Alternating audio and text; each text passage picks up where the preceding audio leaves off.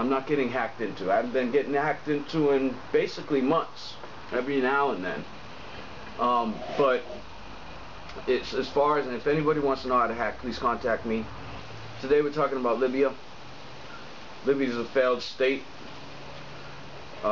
Britain attempted to implement a bourgeois government, and last September this group called the Houthi rebels that are supposedly linked to Iran. Here's a country that clearly understands that they are the next target, demise and utter destruction of their neighboring countries around them, but yet somehow they are to blame for it. Anyway, this group that's supposedly backed by Iran, Houthi rebels, ran up in Sana'a last September and performed a house arrest on the Saudi-backed president.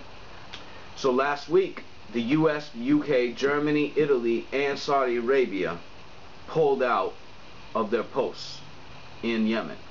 They abandoned their diplomatic missions there. It's called for the CIA to pull out dozens of personnel, including senior operatives who were working on Yemen's government against the so-called terrorists. Automatically assumed that capitalism is the God-given norm. Their goal is the Christian Crusader goal, where they have to go and spread their idea of capitalism.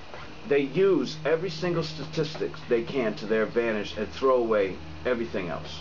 Okay, so because the Houthis ran up in and took over this government, okay, so now Al-Qaeda is growing stronger because of this. Now in this article they want to tie together these Iran-backed Houthis with Al-Qaeda.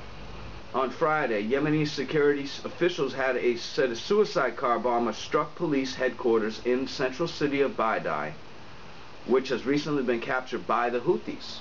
So here's a police headquarters that was captured by the Houthis, and now there's a suicide bomber. The Houthis are the British and US and Saudi enemy. Houthis overtook a police station.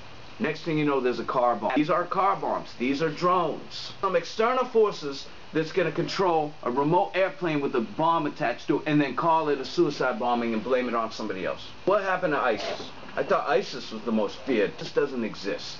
And yet they all pulled them under the base because they wanted to use the Patriot Act to attack these groups. The attack of Al-Qaeda and affiliates. So they had to categorize everybody as Al-Qaeda. Oh, war in Afghanistan and Iraq and all the millions of American lives and everybody else that died and perished because of it. So they had to have some positive result out of it. And that was when the president stood up and said, we are degrading and we have destroyed. But wait a minute, here comes ISIS.